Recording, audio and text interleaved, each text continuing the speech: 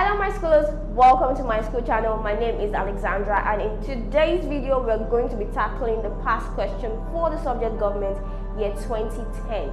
Please stay with us, don't go anywhere, and we'll be right back.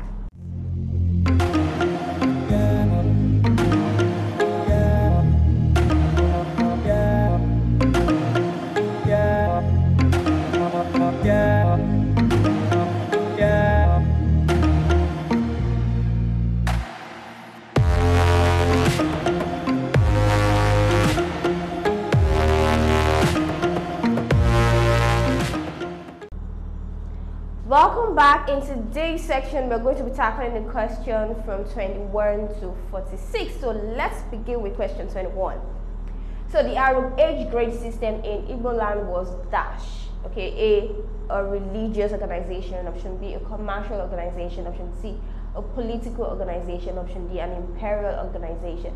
So the answer to this question is option C, a political organization. Now, the age grade is or has been the oldest institution in the Igbo political system. Okay, so what are their roles? Okay, they promote the unity among members, they maintain the law and order, they maintain security of lives and property, they implement policies. So these are political activities. These are related to politics. Okay, so the answer to this question is definitely option C, a political organization. Question 22. France introduced the policy of assimilation in our colonies primarily to dash. Option A, teach them the art of leadership. Option B, change their way of life. Option C, give them a sound education. Option D, discourage them from ritual killings. The answer to this question is definitely option B, change their way of life. So when French colonized the African countries, what they wanted to do was to change their way of life. With the introduction of the policy of assimilation, they wanted to change the African culture. They believed the African culture was inferior, was barbaric, was retarded, and so they felt the French culture was much more superior, and they wanted to change Africans' way of life, the African way of life. So the answer to this question is definitely option B, change their way of life. Question 23. The foremost British trading company on the West African coast was dash. The answer to this question is the United African Company. Okay, so this was a British company that traded in West Africa, and it was formed in 1879. Okay, but later it was changed to National African Company, and then again it was changed to the Royal Niger Company. Okay, so these names are people who took active roles in the company, who were personnel, who were involved in the company. Okay, so the name is the foremost, don't forget, the foremost British trading company was United African Company, but then it was changed. So option C is the best answer to this question. Question 24. Which of these rulers resisted colonial rule and was deported to Calabar? The answer to this question is option B, Oba Ovoranwe Nubaisi. So we have option A, King Kosoko, option C, King Dosumu, option D, King Jaja. Option B is the final answer to this question. About Ovoranwe Nubaisi resisted colonial rule. He maintained his independence even with the British pressure. You know, he was able to seal off British commercial invasion and colonial invasion. And in the midst of the disputes between Ovoranwe and the Europeans or the British, one of the British officers died, and because of that, it ignited the issue, and then Ovoranwe was forced to surrender, and after he surrendered, he was exiled to Calabar, where he died. Okay, so the answer to this question is definitely option B, Ovoranwe. Question 25. One of the major weaknesses of the Independence Constitution is that it's dash. Option A, failed to provide the country with full sovereignty. Option B, gave full powers to the Supreme Court in Nigeria. Option C, gave total independence to Nigeria. Option D, empowered Britain to continue to rule. Okay, so the answer to this question is option A. Option A is considered to be the best answer to this question. If you all can remember the Independence Constitution, that is the Constitution of 1960, where we had our first Prime Minister, which was Abubakar Tafawa Balewa, and he was the Prime Minister, right, the head of government. But then the Queen of England was still the head of state. So he didn't give full sovereignty to Nigeria, as opposed to the name of the constitution itself, it says independence constitution. Okay, so he didn't give full sovereignty, and so the option to this question is option A, failed to provide the country with full sovereignty. Question 26. The first law-making body in Nigeria after amalgamation was dash. Option A, Nigeria Council. Option B, Legislative Council. Option C, National Assembly. Option D, Regional Assembly. The answer to this question is definitely option A, Nigeria Council. Okay, so after the amalgamation, which that is 1914, 1914 was when the amalgamation took place by Lord Lugard, the amalgamation of the Northern and the Southern Protectorate, right? So presently what we use is the National Assembly, but after amalgamation, what was then called the law-making body was the Nigerian Council. So option A is the final answer to this question. Question 27. The designation of ministers as chief executive and accounting officers was recommended by a commission headed by dash. The answer to this question is Dotun Phillips. Okay, so the Dotun Phillips Commission 1985 was a commission that made an attempt to reform the civil service, which happened in the year 1988. Okay, so as part of the recommendation by Dotun Phillips, who headed the commission itself, was that the ministers should be regarded as chief executive and accounting officer as opposed to the permanent secretary that used to be in existence. So the ministers were now regarded as chief executive officers and accounting officers. Okay, so the answer to this question is option D, Dotun Phillips. Question 28. A major shortcoming of the ombudsman is dash. Option A, lack of adequate resources. Option B, its inability to restrain bureaucratic excesses. Option C, lack of clear-cut mandates. Option D, lack of executive power to enforce decisions. The answer to this question is option D.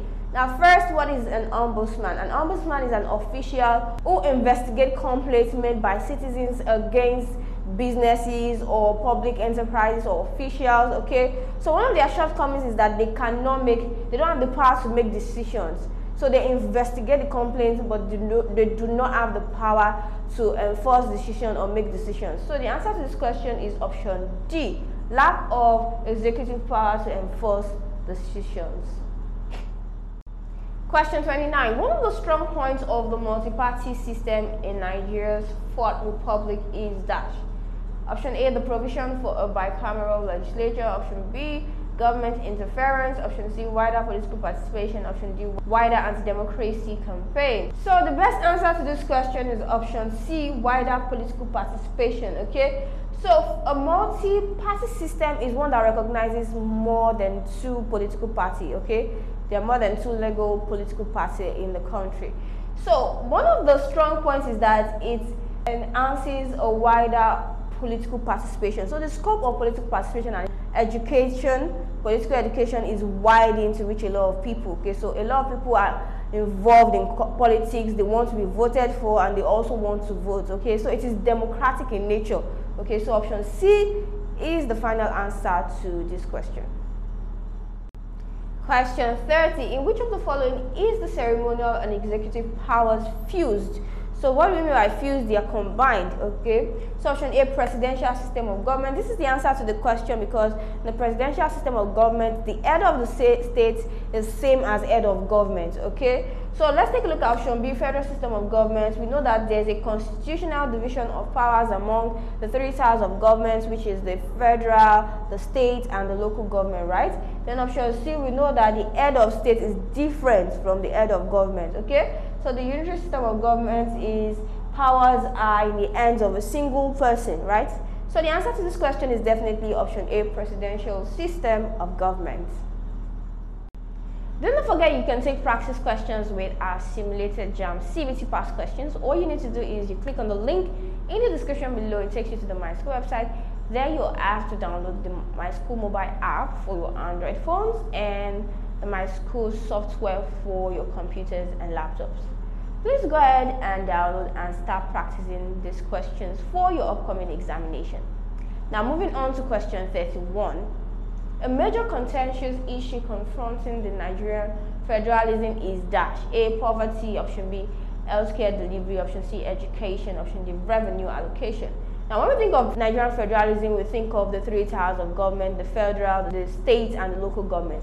Now, one of the major issues is finding an acceptable formula to share revenue. Okay, revenue allocation has always been a major challenge in Nigerian federalism. How do we share this money? What's the yardstick to determine, the amount of money that should go to a particular state as opposed to other states? Okay, so the answer to this question is definitely option D, revenue allocation. I believe you're enjoying this content. If yes, do not forget to hit the like button, click on the subscribe button, and lastly, tap on the bell notification to get informed as soon as we release the next videos. Question 32. The main purpose of establishing public enterprise in Nigeria is to dash. Option A, increase government revenue. Option B, enrich the title. Option C, provide essential services. Option D, compete with the private sector. The answer to this question is definitely option C, provide essential services. The public enterprise is an enterprise, is a corporation, is a business owned by the state or government and is controlled through public authority. An example is PHCN, which is Power Holding Company of Nigeria. We also have NRC, Nigeria Railway Corporation, and so on and so forth. So these are examples of public enterprises that essentially provide services. Okay, so the answer to this question is option C. Question 33. Parastatals are established to dash. Option A, enhance entrepreneurial skills. Option B, expand business transactions. Option C, maximize government profit. Option D, render social services. The answer to this question is render social services. What are parastatals? Parastatals are business organizations that are owned by the country's government. So it's the government that owns these companies. For example, we have the Educational Resource Centers, we have CAC, which is Corporate Affairs Commission. Okay, so these are examples of parastatals. So they render social services. Option D is the final answer to this question. Question 34. The General Purpose Committee of the local government is dash. Option A, Cabinet of the local government. Option B, body responsible for supervising self-help projects. Option C, local government public relations unit. Option D, body for awarding contracts. The answer to this question is option A. The General Purpose Committee of the local government is the cabinet of the local government, and this cabinet is regarded as the political leadership of the local government. And what is their function? What do? They advise the council on policies that matter. They also implement the council's policy. Okay, so the answer to this question is option A, cabinet of the local government. Question 35. The highest organ of the state during Babangida's regime was the dash. Option A, Provincial Ruling Council. Option B, Armed Forces Ruling Council. Option C, Supreme Military Council. Option D, Federal Executive Council. The answer to this question is option B, Armed Forces Ruling Council. So this council was introduced by Ibrahim Babangida and it replaced the existing body, which was Supreme Military Council, in 1985. So the answer is definitely option B, Armed Forces Ruling Council. Question 36. Decree 34 of 1966 was unacceptable to many Nigerians because it was dash. Option A, seen as an instrument of impoverishment. Option B, promulgated without consultation with the people. Option C, perceived to abolish the federal system. Option D, considered as alien. So the answer to this question is option C, perceived to abolish the federal system. Now, the Decree 34 of 1966 was promulgated by Agoyi Ironsi, and it was to discard the federal system and replace it with the unitary system of government. It did this because it felt it was a way to discourage tribalism, to discourage tribalistic loyalties and tribalistic consciousness, okay, among the people. So the answer to this question is definitely option C, perceived to abolish the federal system. Question 37. Nigeria broke diplomatic relations with France in 1961 because... Okay, so the answer to this question is option A, France atomic test in the Sahara Desert. So France tested an atomic bomb in Sahara Desert, and this was injurious to Nigeria and to other African states. And so Nigerians did not hesitate to break diplomatic relations with France. So option A is the final answer to this question. Question 38. An attribute that Nigeria shares with most non-aligned countries is option A, the state of our economy, option B, a large population, option C, a heterogeneous population, option D, a large size. Okay, so Nigeria, just as other African countries, have the same state of economy, which is a poor economic development, and so they have to rely heavily on other countries, okay, to assist in terms of technology, importation. So Nigeria would rely heavily on other countries for investments too, okay. So the state of our economy is one attribute that Nigerians share with other non-aligned countries. So the answer is definitely option A. Question 39. Nigeria spearheaded the formation of ECOWAS during the regime of Dash. A. Olusegun Obasanjo. B. Muritala Mohammed. Option C. Yakubu Gowon. Option D. Ibrahim Babangida. The answer to this question is definitely Yakubu Gowon. So when we think of Economic Community of West African States, we attribute it to Yakubu Gowon. He spearheaded it alongside with the Togo president, which is Eyadima. So the answer to this question is option C, Yakubu Gowon. Question 40. Nigeria was classified as a frontline state for Dash. Option A, participated in the peacekeeping in the Congo. Option B, spearheading the formation of African Union. Option C, supporting the liberation efforts in Southern Africa. Option D, helping to end the crisis in Liberia. The answer to this question is option D, helping to end the crisis in Liberia. As far as the crisis in Liberia is concerned, Nigeria was at the forefront in helping to resolve the crisis, in helping to end the crisis in Liberia. So the answer to this question is definitely option D. Question 41. The prominent role Nigeria played in the United Nations in the 70s and our Dash. The answer to this question is permanent representation at the United Nations. So Nigeria played a significant role in the establishment of United Nations Special Committee against the apartheid policy in South Africa. So Nigeria took the leading role in promoting black liberation movement in South Africa. So the answer to this question is definitely option B.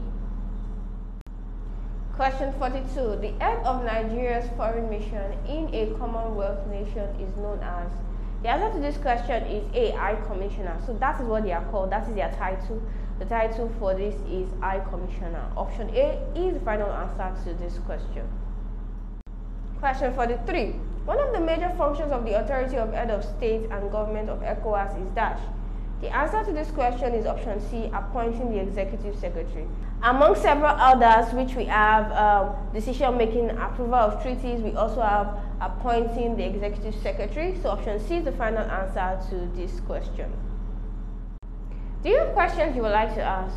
You can go ahead and ask your questions by using the link provided in the description below. Please click on this link. It takes you to the Myschool website. There you can ask as many questions as possible and solutions will be provided to you within a short period of time. Now moving on to question 44, the tenure of non-permanent members of the Security Council is Dash. The answer to this question is option C, 2 years. So the Security Council is made up of 15 members. We have 5 permanent members and 10 non-permanent members. So the 10 non-permanent members are elected for a 2-year tenure. Okay, so the answer to this question is option C, 2 years. Do you have better explanation, solutions, or steps to any of those questions? Please feel free to share this with us. Indicate in the comment section. You tell us the question and the solutions you would like to share. Question 45. The Secretary General of the United Nations is appointed by the Dash. The answer to this question is C, General Assembly on the recommendation of the Security Council. So the General Assembly and the Security Council work hand in hand, but the General Assembly appoints on the recommendation of the Security Council. Do not forget that United Nations is also called UNO, United Nations Organization, and they have 5 organs, right? 5 organs which include General Assembly, Security Council, we have Economic and Social Council, we have International Court of Justice, and lastly we have Secretariat. Okay, so General Assembly and Security Council are involved. Okay, so option C is the final answer to this question. Question 46. The approval of treaties and agreements of the Economic Community of West African States is the responsibility of the Dash. The answer to this question is the Assembly of Head of States and Government. So one of their functions is to approve treaties and agreement. They also do decision making and so on and so forth. So the answer to this question is option D. We've come to the end of this tutorial. I believe it was impactful. Thank you for joining us. Do not forget to hit the like button, click on the subscribe button, and lastly, tap on the bell notification to get informed as soon as we release the next videos.